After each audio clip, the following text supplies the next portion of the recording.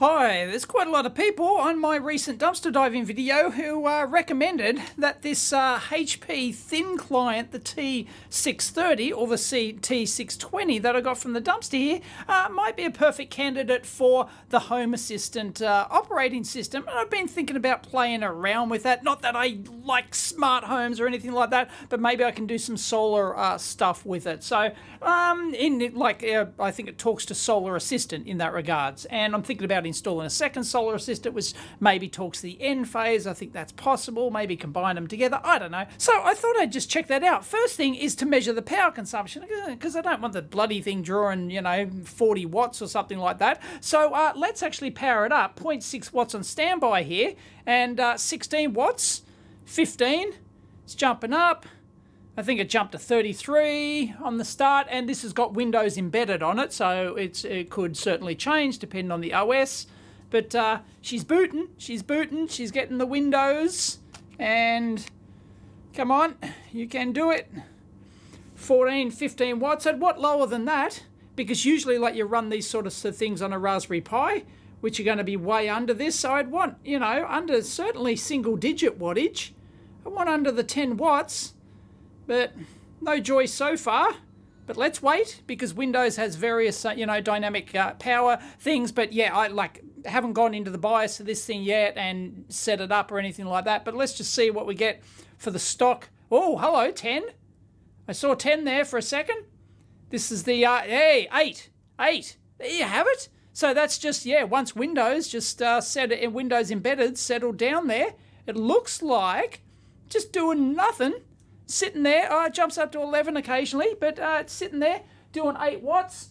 I'll just plug in the Etherneties and, 20 watts. Hello?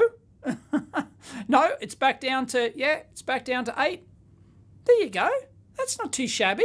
A little bit more than a Raspberry Pi is going to take, I think, isn't it? I don't know. What's the modern one taking? But that's not bad. Okay, so press escape and we get into our boot menu here.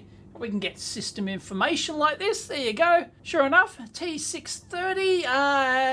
It's got AMD GX 420 Gi, Radeon, 2 gigahertz speed. We've only got 4 gig of memory. Only when I was a boy, but I assume that's enough. Okay, boot menu, and I have actually plugged in my USB stick down here. I guess I can plug it into the outside, but isn't this like a booty thing? But anyway, it probably doesn't matter. Boot menu, here we go. UEFI, boot sources. Yes, that's what we want. Oh, it's not detecting any. Okay, yeah, it doesn't like that, so let me remove that and plug it into... Aha, that's better. Yep, I had to plug it into one of the external USBs. So there you go, SanDisk Partition 1. So that I've already installed. I've, with Balena Etcher, I installed the Home Assistant, and boom, we are booting. We are in like Flynn. Okay, I haven't installed Home Assistant before, but I assume, I don't know, all the nerds know what they're doing, and this should just work for a dummy like me. That's the plan anyway. And there you go, that's only drawing just 8.5 watts there, doing the install. So yeah, that looks like it's sort of like nominal base level operating power, which isn't too shabby, really. For a processor that I believe is sort of like more betterer than even the best Raspberry Pi going today. We are installing the HAOS, which is the Home Assistant operating system, and it's taken a while, but I assume this will just overwrite the 32 gig solid state drive which we've got in here. Quite a few people said that was plenty enough to run this. It should be, because this I think what was the binary? Wasn't that big? Oh, look, excellent. Where we have a prompt. Home Assistant. Joshua? Error unknown. Come on. Seriously? Help games. Help. There you go. See, the more complicated a system is, the more it has to help you out. Unfortunately, look what's happened. The power draw has gone up. To 13 watts average, maybe? Just sitting there doing nothing? I don't like that. I'm going to have to maybe get into the BIOSy thing and see if I can slow this sucker down, because, 14, 15 watts, that's a bit much. Well, apparently, I'm dumb, because I took the stick out and Windows is still on there. I just assumed that it would have automatically installed onto the solid state drive internally, but nope. Like, it didn't even give me an option to tell me where to install it. So yeah, it's just installed it on the stick.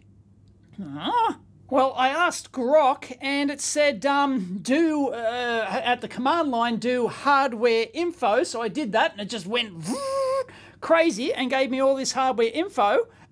So to see if it recognizes the drive, but I assume it will. So I'm supposed to now do OS install and then put the /dev and then the name of the drive. And it looks like device SDA1, is that? But that's the SanDisk, that's the 32 gig. Okay, excellent. SDA1, let's try that. Oh, this command set is specifically designed for Home Assistant and only works on those systems. It provides an interface to get it. Yeah, OS, install. Why didn't it let me do that? Why? I've got command line access. I'm rooting in, aren't I? Am I using the correct terminology, kiddies? What am I doing wrong? It shouldn't be this hard. Really? Could you, add an option when you, install this thing to, select which drive you want to install it on?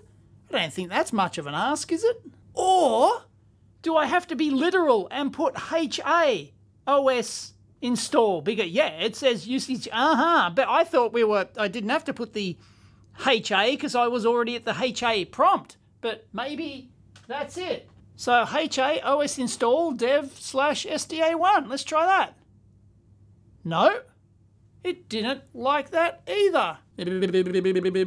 I've definitely got that correct. I've followed the instructions, at least what I thought I should have to do. It's detected that drive. It's there. It's /dev/SDA1 /dev/SDA1 HA OS install. It tells me HA is not necessary in this HA CLI. Yeah, okay. Then I can get rid of that like I did before and nothing. Okay, I had a conversation with Grok and it's pretty darn helpful. And it seems to think that I'm trying to install it on a partition and it needs to install it on the entire drive. So it recommended LSBLK, but that didn't seem to work. But it just seems to think that I can do just SDA like this. So let me try that.